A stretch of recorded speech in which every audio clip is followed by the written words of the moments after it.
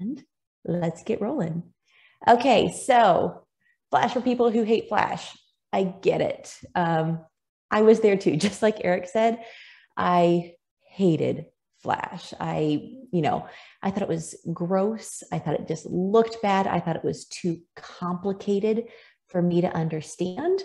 Already shooting in manual mode was enough for my brain to juggle. I'm a professional kids and family photographer, so there's so much going on in front that I could not fathom, choosing to add something else to my process.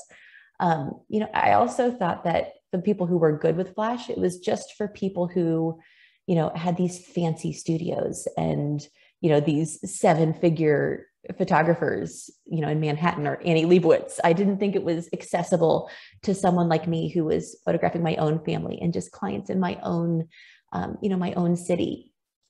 And, an admission here, I was proud enough to think that I was cool because I could say I was an exclusively natural light photographer. Has anybody else used that? Watch me crank up the ISO on this fancy camera and not have too much grain.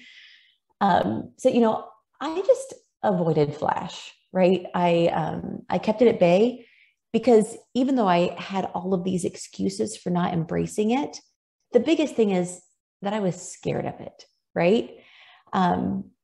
Because it was something outside of my comfort zone. But clearly something changed because I'm here with you and we're talking about Flash and how much I love it. So I love Flash now, and I think hopefully by the end of today you will too. But the key for me is for you to unlearn all the things that you think you hate about Flash. And once we unlearn those things, we can learn about Flash in a way that, our natural light loving minds can get on board with, right? When I saw the gap in my work where maybe Flash would help me, I went out there and I thought maybe I could teach myself. And so I watched YouTube videos and I sought out lighting diagrams from photographers I admired. And none of it made sense to me, because what I found is a lot of the education out there when it comes to Flash kind of treats it like a power tool, right? There's nothing wrong with that. If your mind works in a way where it's all just tools and numbers, then great. But for me, I consider myself to be more on the artistic side of photography. I'm an artist. I've been an artist since I was a little kid. So power tools and numbers, it's just not the way my brain works when it comes to photography. So instead, I wanted an education on Flash that treated it like light, because I love light. All of us love light, right? We're photographers, and photography is all about light. And that's all that Flash is. It's light. And so if we love light and we love photography, we can love Flash. But as I tried to find that kind of education out there, I got frustrated because it just didn't exist. And so, eventually I created it myself. And that is what I'm sharing with you today. But, before we get into why we should love Flash and how to love Flash and how to embrace it, let's just get the elephant out of the room, right? And talk about the reasons that we do hate Flash, right? We all have our own reasons, our own personal reasons, maybe that we've been avoiding it. And I've been there. I understand. It was years before I picked up a Flash. So, I'm going to break down some of the reasons I avoided it. Maybe you can relate to these. Flash looks like Flash, right? I mean, my poor kid. First of all, I have to say, after using Flash this long, it was really hard to take a picture with a Flash that looked terrible. I really had to intentionally make it look bad. And this is where we landed, and it's pretty bad, right? Look at his poor little face. He's terrified. But I think so many of us think of Flash and we think of that kind of face, right? That scrunched up nose, we all know what I'm talking about, right? The harsh shadows, the red pupils, the blown out skin with underexposed backgrounds. I mean, that's all going on in that photo. It's the Flash. I mean, I remember in college, we had those little disposable cameras with the Flash, and I thought it was so cool when it went off, we're in the dark and we can do this, or at a wedding when everybody's using those. Or maybe even just the pop-up Flash on your DSLR. We've all seen it. And some people even use it on purpose. It's kind of in vogue right now. I don't get it, but it's a thing. But for me, even now, I would rather crank up my ISO than have to deal with a little bit of grain than have all of my subjects look like they've got like a searchlight on them or look scared or have that scrunched up scared face when I'm aiming the camera at them. But the good news is that flash doesn't have to look that way. Obviously it can, but it doesn't have to. And the longer I've used it, the more I find in my work that it can be hard to tell. Sometimes if I don't keep a record of it, I have to like go back into my EXIF data to see if I used flash or not. And that's pretty exciting, right? That it can look so natural that even I, as the photographer, sometimes forget which photos use flash and which ones don't. You can use flash alongside natural light.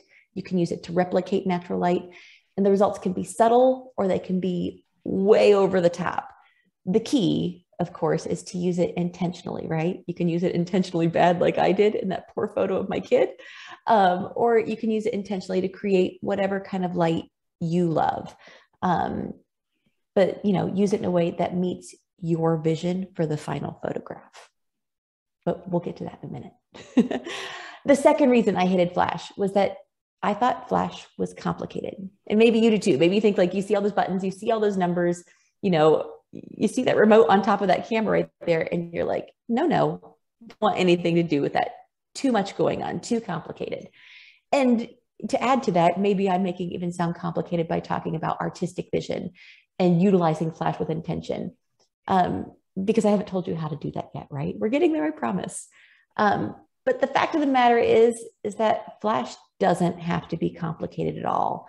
Sometimes we just are silly and make it complicated because flash is light, and we've been using light all this time. The minute we picked up a camera, we've been using light. So we've got this. And light, when you boil it down, is just science and math, which, okay, like full admission, when I hear science and math, like I want to run, like I graduated.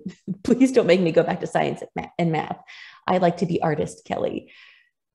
It sounds scary at first, but here's the good thing about science and math. Science and math are constant and they are predictable, which means that light, no matter where it's coming from, whether it's the sun, whether it's a flashlight, whether it's an iPad or this ring light on top of my computer right now, or the fanciest pro photo strobes out there, light always acts the same way. It is completely predictable. It's always acting the same way because it's based in science and math. So all you need to do as a photographer is get a grasp of the science of light, and then you'll have everything you need to make flash work for you. And luckily, the science of light can be broken down into just 5 variables, and I've got them listed here. It's the size, the direction, the distance, the shape, and the color. And once we're done talking about why we might hate flash, we're going to dive into those variables. And by manipulating those 5 things, you truly can create any light you can imagine. The other reason I hated flash, or another reason, not the other reason, I didn't think flash was necessary, right? Again, my camera, I can crank up the ISO to 6400 and it doesn't look terrible. The equipment we have is amazing, and that's a good thing. And so I made it so that I didn't need flash, right? There was always a workaround. And for years, I took pictures that I loved without flash. I still take pictures that I love without flash of my kids and my clients and anything else in front of me. But here's the deal. Since I added flash, it's made my life a whole lot easier. And maybe, I guess this is California, right? I'm in Ohio, but in California, maybe you've got all this beautiful sun all the time that's golden and perfect. But in Ohio, the sun disappears altogether for like half of the year. And even when it's here, there's a chance it's going to be overcast and gray. And maybe for you, all of those memorable moments happen in golden hour or in whatever kind of light you love most. But my kids, they do like the cutest things in the middle of the day, and they do really adorable things at night when there is no sun. And as a photographer who photographs my own family, I still want to capture those memories beautifully. And as a business person, I don't want to limit my business to just a few hours a day. Being able to open up my schedule to different times of day because I can control the light with flash has made it so that my business has an opportunity to earn more, and has given me an opportunity to work around other things in my schedule rather than having to block off those prime time hours. And, you know, even if you do live in California, which is my favorite place, and it's perpetually golden hour and it's magical and never rainy, I think that you might eventually want to add some variety to your work. And understanding the science of light will help you add that variety. And understanding the science of light will help you harness the sun with intention too. So while flash might not be necessary to take a photo, right? We don't need it. I would argue that it can be extremely valuable in helping you take pictures that more consistently make you proud, that it helps you take ownership of just another element of this photographic process. Just like shooting in manual mode, taking control of that exposure triangle, taking control of your shutter speed and your aperture, those things help you create the images that are in your imagination as an artist. I would argue that understanding light will transform you for the better as an artist as well. And another reason to hate flash is that flash is too expensive. And, I could sit here and be like, well, flashes come at all different price points, and even pro photo, the top of the line, you can start with this flash and then go all the way up to that flash. There's a range. But the fact of the matter is that flash isn't cheap. I get it. I'm getting ready to send a kid off to college. Believe me, I get having a budget. And, there's not a lot in photography that lasts for very long that is cheap. And I have a side story here for you. When I was, 12 years ago, when I was telling my husband that I wanted a DSLR, one of my selling points was that we're going to save so much money because I'm not going to be hiring a professional photographer anymore to do our Christmas cards. I would be able to do it. And we have saved no money with me being a photographer, quite the opposite. I bet some of you can relate to that as well. Okay, done with my side story. However, there's some really great flash hacks that can make the cost of adding flash to your setup a little bit less painful. And I will be sharing those with you today as well. I use them all the time, even though I've, accumulated and built up a pretty stellar flash arsenal. I love a good DIY hack. And I use them all the time because they don't just save money, but they work beautifully. So the key is to remember that no matter what flash you have, it's light. And light always works within those parameters of the science of light. So as long as you understand light, which by the end of our hour, you'll be one step closer, you can make any light source work for you. So now that we've talked about all the reasons I hated flash, and maybe some of the reasons you've hated flash, let's talk about why I fell in love with flash. I already talked about the biggest reason why I didn't love flash is because I didn't understand it. I was scared of it. I was frustrated by it, frustrated by my own limited knowledge of it. And it wasn't until someone presented flash to me in a way that empowered me to use it myself that I started to feel that fear dissipate, right? I think a lot of times we watch people do demonstrations with photography and with lighting where they just make it look so easy, like they just do it. And we're like, okay, they can do that because they're awesome. I couldn't do that. And for me, it took someone putting a flash in my hands and saying, you do this, it's your turn. And they kind of forced me to do it, that I felt as though just maybe I could overcome my own insecurities when it came to lighting. And it was that spark of empowerment, right? That led to the realization that flash could actually make my life easier, that I could do this, that it didn't have to be complicated. It didn't have to be flashy. And from there, I found that flash wouldn't just make my life easier, but it would open the door to all of those new artistic opportunities and possibilities. And once I got over myself, right? Once I listened to somebody who told me I could do it, I completely fell in love with flash and I haven't looked back since. Okay, so let's dig in the science of light. So hopefully I have you feeling a little less alone in your hatred of flash. Really, I'm I want you to feel a little bit hopeful that maybe if I could learn Flash, you can too. So it's time to convince you that all of those reasons for hating Flash are wrong. And the key to proving them wrong is proving just how simple light is to control. It's just 5 little variables, 5 little things that you need to remember that you can control and take your time with when creating light.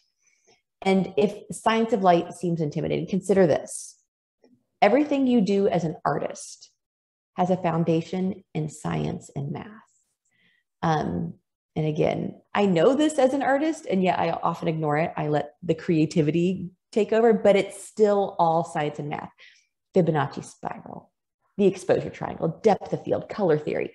We are perpetually employing science and math in our photography.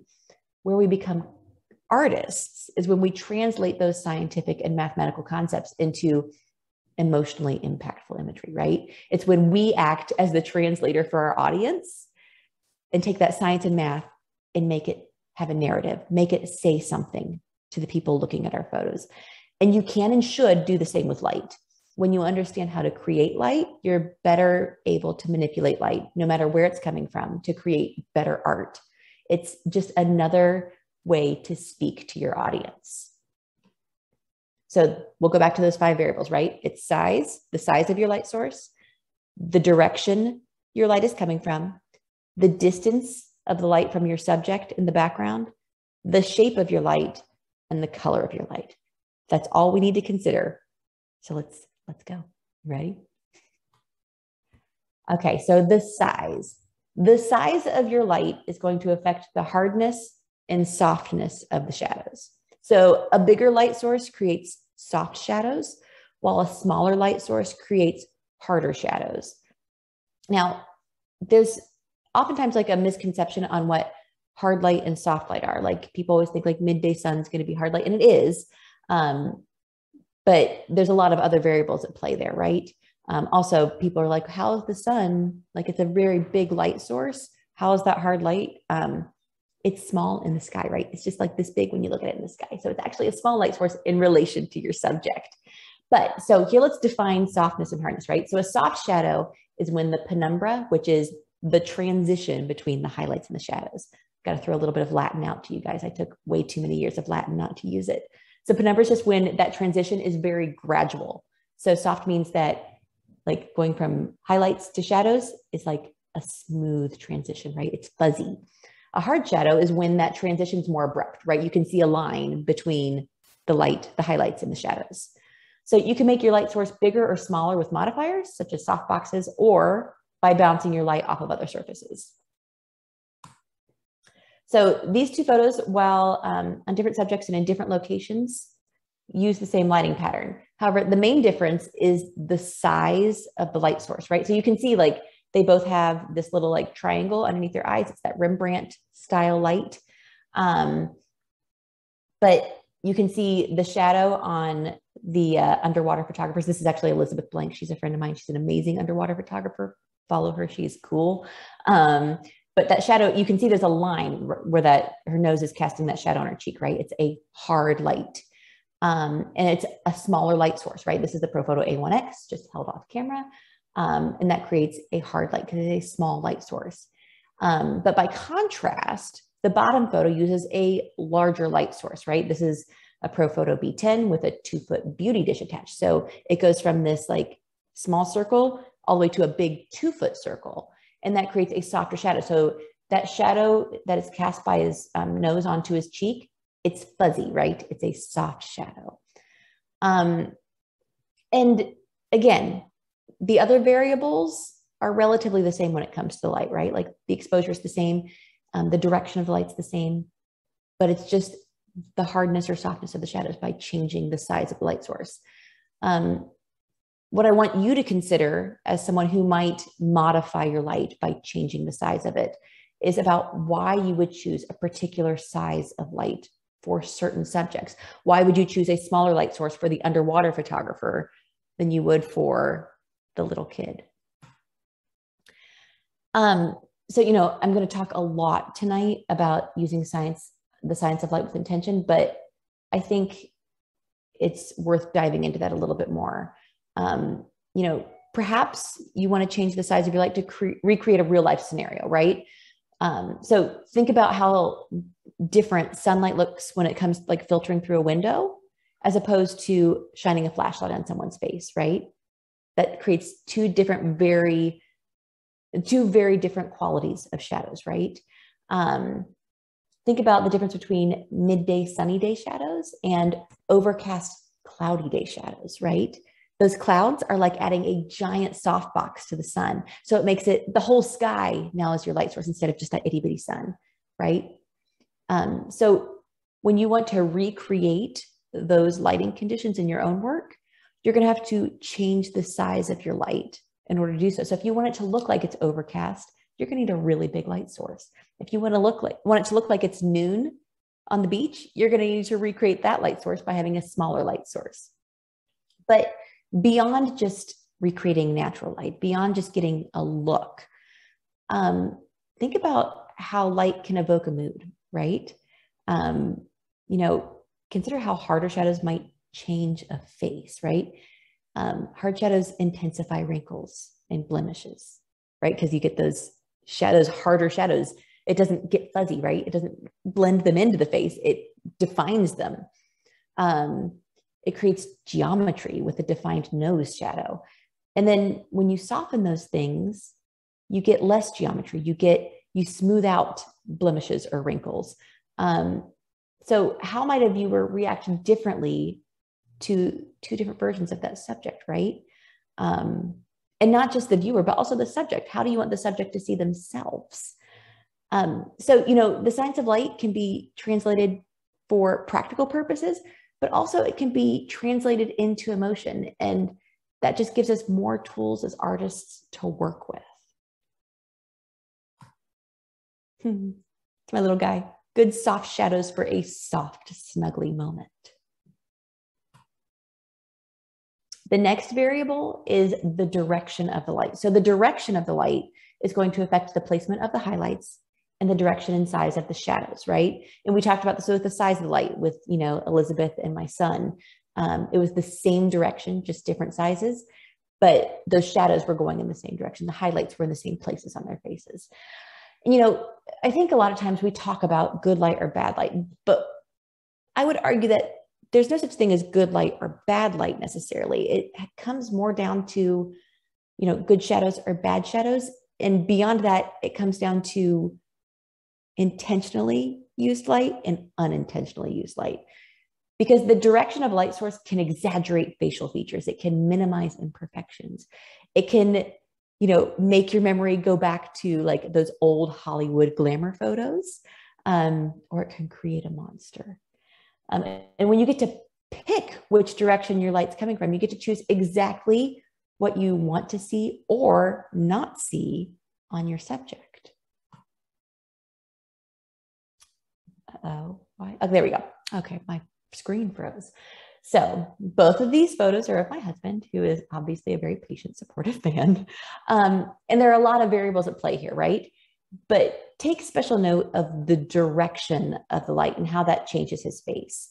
Yes, my costuming and makeup skills are stellar for this Frankenstein photo. However, I would argue that it's not the green makeup that makes him look like Frankenstein. It's not the green makeup that makes him go from being like handsome cowboy Mr. Beiser to scary monster Mr. Beiser, right? It is the direction of the light. It's where those shadows are falling on his face, where that shadow's falling behind him on the wall, that truly transforms him from a guy in a costume to embodying the character, right?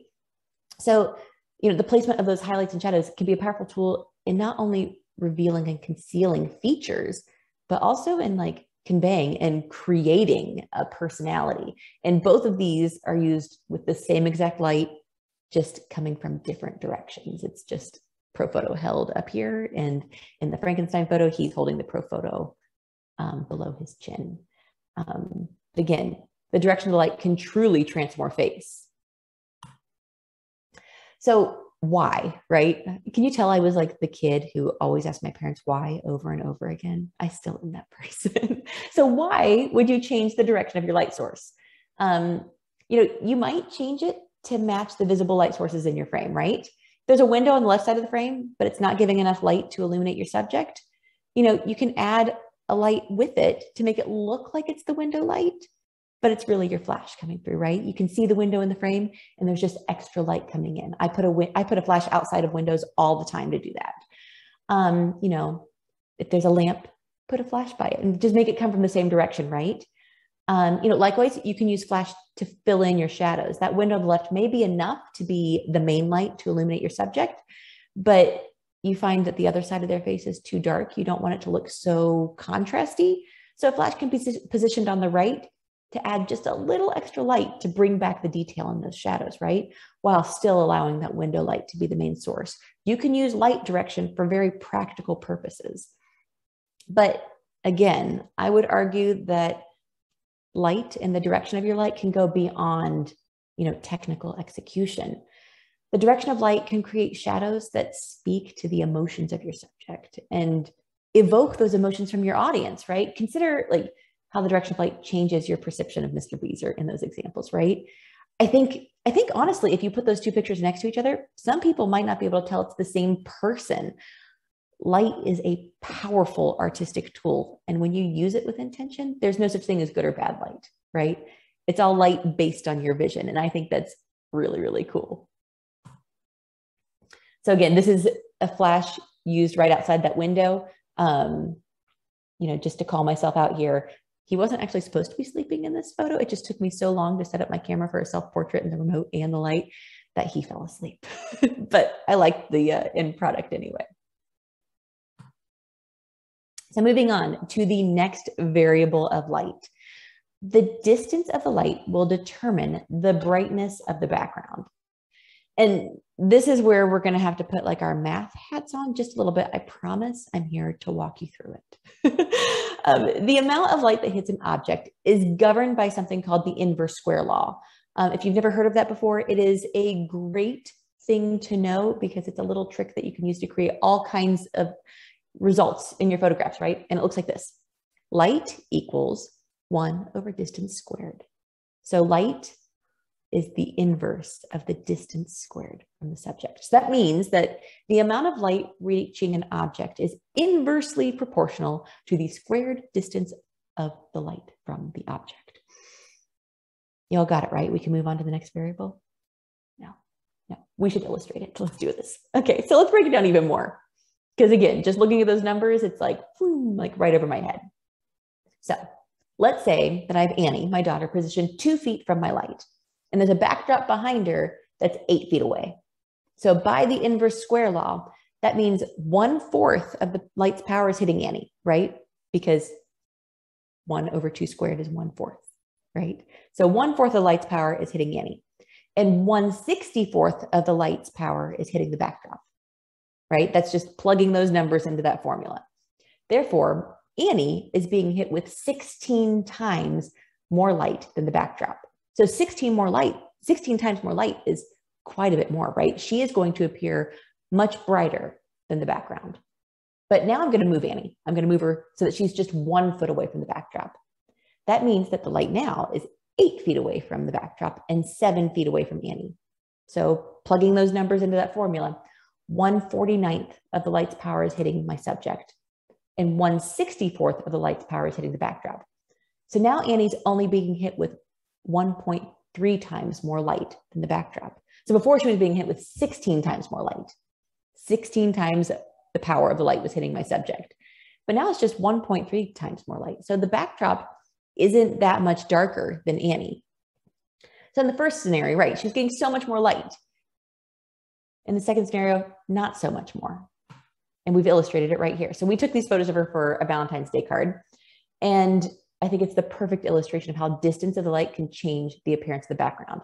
This is just a white seamless paper, right? And by changing how close Annie is to the background and the light is to Annie, it transformed that background from white to gray to almost black within a matter of seconds. These were all taken just boom, boom, boom, just moving her in the light. So in a studio setting, this is like really helpful in saving on colors of seamless paper. Like, I'm saving you money, hooray. You all need to write Mr. Beiser and tell him that I'm saving money when it comes to photography. But when shooting in real life situations, you can significantly impact the atmosphere of the photo by changing where your light's in relation to your subject. So why would you change the distance of your light source, right? Just like all the other variables of light, it can greatly impact the technical integrity of your final image, as well as the artistic clarity of the final image. If you're trying to recreate the sun, it really won't make much sense to have a light super close to your subject with the background far away and underexposed. Like, if you remember that photo I took of my son at the very beginning, the bad flash photo, right? That does not look like sunlight because the background's so dark and he's so much brighter. The sun illuminates everything in its path, right? So you're going to want the whole scene to be relatively equally exposed. If you're trying to recreate the light of a campfire, it makes perfect sense to have the flash close to your subject, right? With everything else underexposed, because that's how it looks by a campfire, right? But on the artistic side of things, how much does environmental context add or detract from your story, right? Do you want to isolate your subject with light? Or do you want to have like the whole scene lit to give your audience clues as to what you want to say about your subject? Do I want to hide the messy room by just limiting my subject? Or do I want to like let everybody see the mess that is, kind of like the story of my life with all these kids at home? The distance of your light will be what makes these choices possible. So it's both that technical execution and the opportunity for artistic choices with your light variables. Right. So this photo is with the ProPhoto A1X as well. And this is taken in my yard in the middle of the day. All I did is I put that flash really close to Annie. And, the tree line is far away. And I exposed for her and everything else fades to black. And the kid looks like a force of nature, right? She has overtaken nature. The flash has overtaken nature. And for me, making that choice helps speak to that side of her personality that much more. My little hurricane. Hey, Kelly. Yeah. Sorry to interrupt you, but there is a question and sure. I wanted to see if you can answer. So somebody asked a little bit ago, so I know you've kind of moved on a little bit, but you were talking about you were using the beauty dish. Mm-hmm. I believe that might've been with your son, but I can't remember. Yep. They want to know, can you explain the beauty dish a little bit more, please? Yes, the beauty dish is my favorite ProPhoto light modifier. So it's a round modifier. I have a 2-foot beauty dish. And Eric, you're gonna be mad at me because I actually don't know what the little thing inside of it's called. Oh, the diffuser plate? Is that what you're referring to? The diffuser plate. I just call it the little circle thing inside. That also works, yes. Because I'm a legend of light. It's the little circle thing. Of course, absolutely. Again, I'm just going to stay humble here. But what that does is it allows the light to bounce off of that. It just creates, again, it's a diffuser plate. It diffuses the light that much more. And, for me, I love the effect of it. It just lights a face so beautifully. We're going to talk about shape of light right now. That's what's up. But I love that circular shape. It creates the most beautiful catch lights. And again, it's called a beauty dish for a reason. It does a really good job of lighting a face for a portrait. It's again, just the perfect size for a face. That being said, I find that people either love it or hate it. And I am just in the camp that loves it. But that being said, I also love all the modifiers. I have everything from a 5-foot octabox down to like some super skinny strip lights, and I use it all. But yeah, that's what a beauty dish is. I love the OCF modifiers that you can fold up. That's all I actually own. They fold up real small and I can put them in a backpack and hop on an airplane with them or go out to a session and haul them by myself. So does that answer the question, I hope? Well, that was awesome. Thank you, Kelly. There is a follow-up, sure. Of course. Why would they hate the beauty dish? If they would love it, that's great. But why would they hate it? Because they're crazy. No. Okay. No, I mean, I'm not sure why somebody would hate it, but people have very strong opinions on the beauty dish. I'm not sure if they just don't like the fall off. Like maybe there are people who like more body in the photos and there's some fall off because of the relatively smaller size of it. yeah, I don't know why someone would hate it, because again, I think it creates the most beautiful catch lights, and yeah, it's like the softness of it is just perfect for pretty much any face. I've used it on, people from 6 to 96, and I just think it's gorgeous. But yeah, I just think just like with anything, right? Like some people like shooting with wide angle lenses. Some people prefer telephoto. Some people like the 35, while others swear by the 50. It's just one of those things where the more you use them, the more you find what works for your style. And I think that's the same with modifiers. Awesome. I think that explains it really well. And just to interject real quick, I think too, what happens is people, they try and use that tool, and they might try and not do just a headshot, and they 2 or 3 people, and they back that beauty dish up, and then it really isn't a beauty dish, and it really doesn't do what it's designed to do. Right. And that's what I've heard too. So yeah. And that's just it. I yeah. use it for just like not traditional headshots, but like strict headshots. Right. I would never use it for a full body shot. Just because, again, it's just a little guy up there. But yeah, it's, and again, it's about using those things with intention and understanding what the modifier is going to do. Highly recommend if you're near a store where there's good rentals, renting modifiers and just experimenting with them is super fun, and also kind of helps you figure out what works best for you. So that is my 2 cents on the beauty dish. I actually have a big light stand set up right now with the beauty dish on it. So it's a good time to talk about it. Okay, so let's move on to the shape of light. So the shape of the light is going to affect the shape of the catch lights and the shape of that penumbra we talked about earlier, which is the shape of that graduation from highlights to shadows. So just to be perfectly honest, my mom is never going to zoom in on a photo to look at the shape of the catch lights in her grandkids' eyes, right? She's just going to look at those sweet faces and be happy with them, right? However, if you are trying to recreate a specific light source, it will be much more believable if you replicate the shape of that light source. So think like rectangular modifiers for a window. If you're trying to replicate a window, unless you have a circular window, you're going to want to use a rectangular modifier. And a circular modifier for the sun, it just makes sense, right? That you'd want to replicate the shape. Are most people going to pay attention? Maybe not, but they might subconsciously know that something's up and not be able to put their finger on it. And for me, I take great pride in people not being able to tell if it's flash or not in my work.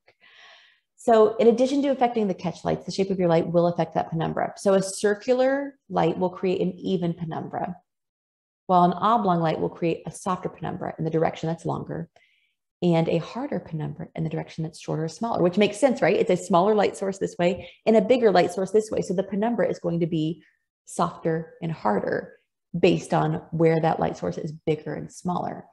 It also makes sense why I like that beauty dish, because with that even penumbra, it's evenly diffusing any blemishes or any wrinkles. I really like a beauty dish when I've got to do my own headshots. But if nothing else, the shape of your light source is something to play with, and it's something to look for in the work of others. One of my favorite things to do is flip through magazines, and especially the ads for like fashion houses, and try to decode what light sources they used and what modifiers they used. It's a great exercise so that you can more intuitively pick which modifiers might be good for you and see who's cheating. So, do I think this mom is going to zoom in on the catch lights in her kids' eyes? No, of course she's not. However, for me as the photographer, I'm zooming in on their eyes. I'm checking to make sure it's the same kind of light source. So no matter the pose or the emotion or which subjects are in the frame, it's just one extra thing to make that session more cohesive. Something that when those photos are up on this family's wall, it's not going to look like something might be off in one of the photos, right? They all are using the same shape light source, the same direction. So something as simple as the shape of a modifier can help me to create that thread of connection between a whole set of images, no matter how different the actual scene is. And finally, we're going to talk about the color of the light. So the color of the light will cast colors on your subject and will determine how well your subject blends into the existing light situation. So, like at different times of day, light has different color temperatures, right? Like right now it's dusk here, so it's very blue outside. 15 minutes ago, it was like orange outside my window.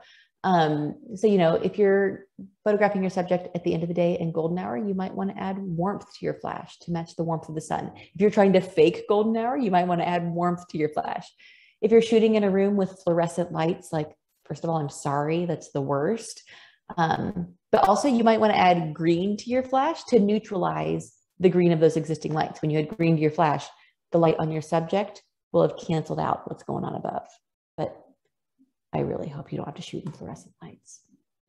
So again, a high school senior in golden hour, orange gel every time. This actually wasn't golden hour, we faked it. And Mr. Beiser's somewhere in those wildflowers getting spiders all over him. It was a trip. But that orange gel makes it look like it's golden hour. But you know, light, the color of the light doesn't just have to be matching the existing light. It doesn't have to be replicating a natural light situation, right? You know, I'm going to say this. It can be used creatively. You can combine gels to create colorful highlights and shadows. You can use color to signal emotion. And you know, the science of color alone, like beyond light, the science of color is fascinating. And our cultural connections to colors is just another way to translate the emotion we want our audience to feel through our photography. So while there are rules and laws that define light, there are no rules or laws to how you apply the science of light to your own work, right? In fact, I would urge you to learn the variables of light and then use them to break all the rules. I love a good rule breaker because that's where being an artist is fun. And honestly, that's where we get to advance what photography is, right? Like if we all just follow the rules, all of our photos would look the same. When we start breaking the rules, when we start breaking them with intention, that's when we kind of move this craft forward. That's when we make people think outside of what they know and reconsider what the rules are. So have fun being an artist, have fun breaking the rules. But then when I ask you why you broke the rules, be able to answer confidently. So why would you change the color of your light source, right?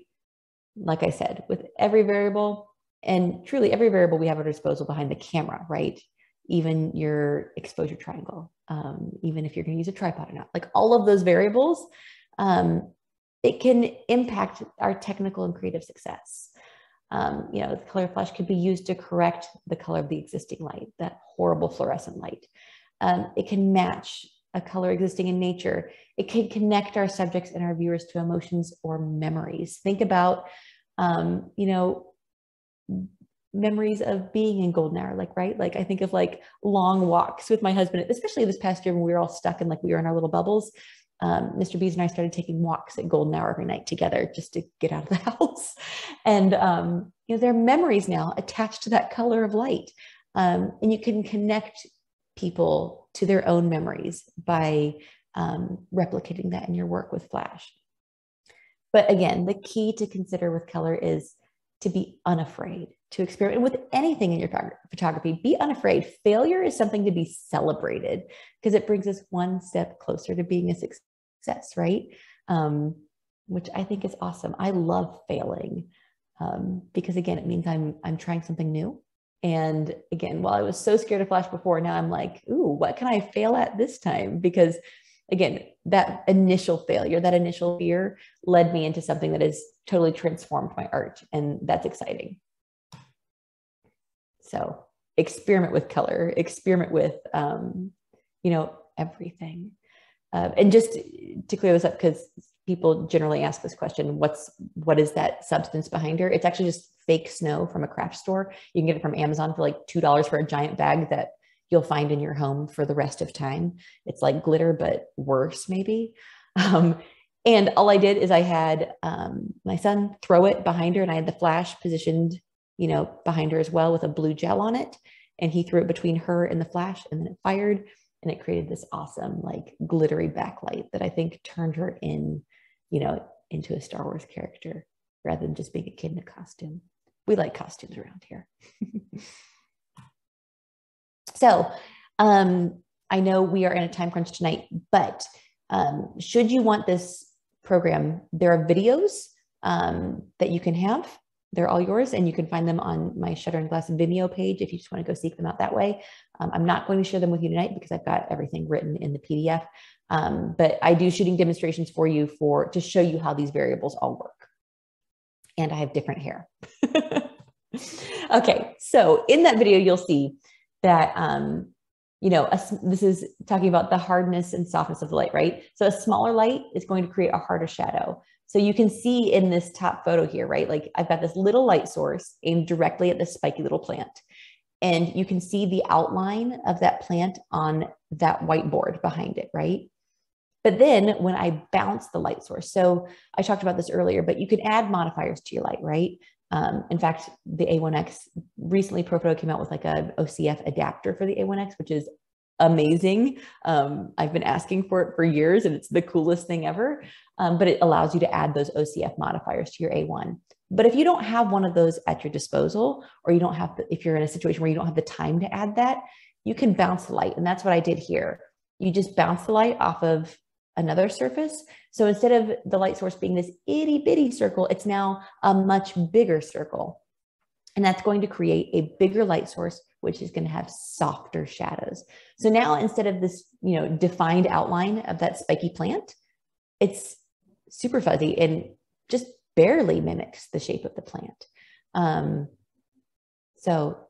Demonstrating a very easy way to control the size of your light source, no matter which light you're using. And then also in that video, you'll see how adjusting the distance of your light affects the background, right? So in this top photo, I have the light very close to the subject and the plant is pulled away from that white backdrop. And so with that, the backdrop appears, it's not white anymore. It's like a dark gray. But all I did is I kept the light in the same exact spot and I just moved that plant back closer to the backdrop. So now, the difference between the power of the light hitting those two things is much less. So with the subject farther from the light, the background appears to be lighter. It's white now. And again, that's just that video might be 5 minutes long. And I got all of those different results just adjusting those variables very quickly. So I want you to think of, you might not be taking pictures of a spiky little plant in your kitchen, but how quickly you could change the appearance of your subject, how quickly you can get variety in a session just by changing those two variables. So flash in real life. So science and math are cool when you're in a lab, right? Or when you're photographing that stationary plant in a controlled setting. But for me, again, I specialize in kids and family photography, which I like to think of as the most joyful chaos ever. Adding flash to that is a little more challenging, right? And for a long time I questioned, is there a place for flash in that? But you know my answer. And, how do you keep flash from looking like flash? So, I want you to take out into the wild, right? I love a good golden hour session and I love dreamy sunsets and everything that natural light has to offer. But I want you to take a minute to think about how you have to edit that and that situation, right? If you're depending only on natural light. I love gorgeous backlight. I think it's, again, beautiful. I love that rim light. I love those fiery skies. And when I'm shooting that, I put the subject right where I want her, and I want to keep the skies properly exposed, right? So I pull those photos up, and if I've got my subject properly exposed in a backlit photo, right, I'm going to have a very underexposed subject. If I want to keep the detail in that sky, that sunset sky, that exposure is going to be so much brighter that my subject is going to be underexposed. So it's a very simple fix, right? I just bring it into Camera Raw, or if you're a Lightroom user, you just bring it to Lightroom and you just pull up the shadows and keep your fingers crossed that there's not too much grain. Hooray for dynamic range. But what if you didn't have to do that? What if you could use light to keep your subject and the sky properly exposed? What if you used flash like a Lightroom slider? And that's exactly how I want you to think of flash in this real life situation. It's just a real life shadow slider. You're still getting exposed for the sky, right? So what I do is I go out there and I take a photo of my subject exposing for the sky. So my subject still looks underexposed. I've not even turned the flash on. And then once I've got that sky looking just the way I want it, I turn on the flash to bring it up the exposure only on my subject. Because of the distance of that sky from my subject, none of the light's going to illuminate that, right? It's kind of like the mom who has the flash on when she's in the auditorium and her kid's up on stage thinking the flash is somehow going to reach her child. No, the flash does not reach that far. It's diminished so much by then that you can't see it. None of that light is going to reach the clouds in the sky. Your skies will stay properly exposed, right? The light is only going to affect your subject. So, take a picture and look at the back of your camera. I love a good chimping moment. Do you like how bright your subject is? If not, just change the power of the flash, right? So if the subject's too bright, just bring down the power a little bit. And if the subject's not bright enough, just bring up the power a little bit. All you're going to be doing is changing the exposure on your subject. Get the exposure right where you want it. And once you have that, then you just get to use those 5 variables of light to get the exact results you want. So if you want the light to be softer, you change the size of the light. If you want the light to be warmer to match the sun, you change the color. If you want to match, the direction of the sun to the light of the visible light sources in the scene, you just change the placement of your light. It's as simple as that. So you expose for the background and then you add light onto your subject. And here is an illustration of just that. So on the photo on the left, these 2 photos were taken within seconds. The photo on the left, she's dark and underexposed, and it's honestly like kind of cool on her, right? I liked the way the trees looked. I liked the gold of the sun behind her. I was happy with the background, but I was not happy with how she looked. And honestly, even if I did pull up the shadows, the light wouldn't be super interesting on her face. It would just kind of be flat. And I like good directional light on a face. I like to see it look 3-dimensional. So by adding a single light with an orange gel off camera, I was able to add the gold that I saw in that sun onto her. And I was able to add dimension to her face. And I was able to add the exposure to her that I would want to see with the shadow slider, but without sacrificing image quality. And again, for me personally, this matches like how I see my daughter when she goes to get eggs from our chickens, right? It's beautiful and it's warm. It's a warm memory for me. So using the light to match that memory for me makes this image just that much more powerful emotionally and not just technically.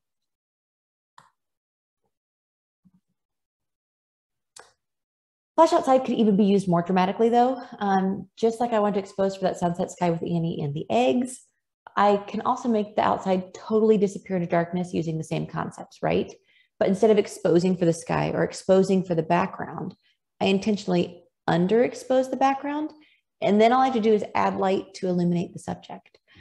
Just like in that force of nature photo that I shared with you, that is what I did there. I underexposed the background. I kept it super close to her so that only she was illuminated. And again, should you reach out and ask for that PDF, you will have access to this video where I do an outdoor flash demonstration with my little one. And here are the results from that shooting session.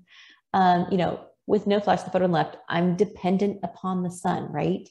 I don't have any control over any of those variables of light. It's like whatever the sun's doing that day, which it was kind of just flat and overcast that day, that's what I've got to live with. But in the second photo, the one on the right, I can set the exposure for the background first and then add light only to him to get the light pattern on him that I want.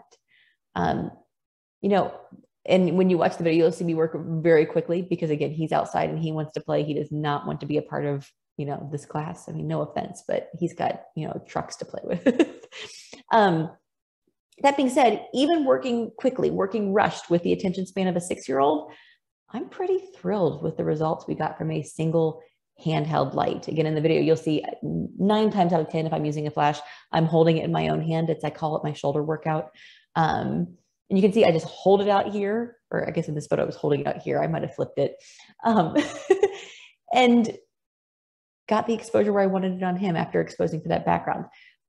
But if I was able to do this that quickly, think of all the cool things you could do playing with other variables of light.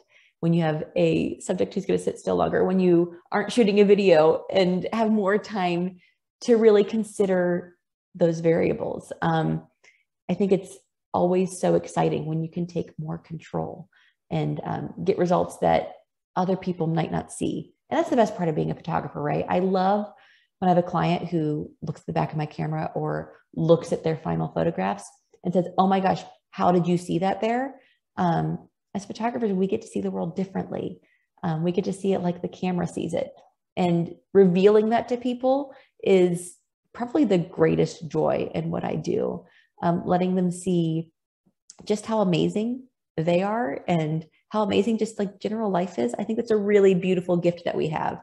And when we approach photography that way, I think it's an amazing thing to be able to do for a living, right?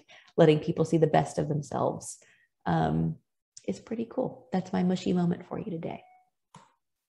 So, hey, Kelly, just want to interrupt you one more time. Sorry, but just a 2-minute warning for you. We're getting close to time. I know it's crazy how time flies, of course. Okay. No, I will take go your time, quickly. but just letting you know. I appreciate that 2-minute warning. I would have gone all night long. Okay, so let's bring the party inside, and I'm going to talk even faster than I've been talking this whole time. Is there a room in your house that you hate, minus the basement? The light down there is terrible all the time. Or is there a room in your house where you wish you could take pictures, but you never do because it's a windowless dungeon? My basement. Or the worst situation of all is when you walk into a house for an in-home session or into a wedding venue, and you know it's going to have to be grainy because you've got to crank up the ISO because the light is terrible. I don't think a photographer should ever be limited by location, right? Because we have flash. So I created another video for you that you can access when you get the PDF, where you can see how flash can be used in any room to create better results. So if you want to create a tiny window for dramatic light, you can create a window, right? Flash can be used like your own portable window. So it could be a tiny little window. It can be a big bay of windows. Or it can add an extra window where you wish there was one in a room. The key here is to put your flash right where you would want that window and use the variables of light to make that window just what you would want to see in camera. So here's the video. We'll skip ahead to where I show you the results, right? So we have no flash, right? Then we did bad flash, where it's just on the camera aimed straight at the subject. You can even see its reflection in the window. Not the great results. Here's the flash bounced off the camera or bounced off the ceiling, still on camera. You can already see we're getting better. It's relatively flat light, but it's good and it's soft and everything's evenly illuminated. Flash is still on the camera in this one, but just bounced off a wall, camera left. Now we've got good directional light. But then we took it off camera and we bounced it off of a whiteboard. So I created a window using that whiteboard as if the windows behind him wrapped around him. And I call the elephant him, like he's like a living thing. This is a scenario where my kids were not willing to participate in a video, so we used a stuffed animal. And then finally, we did flash off camera, bounced off a wall behind the subject.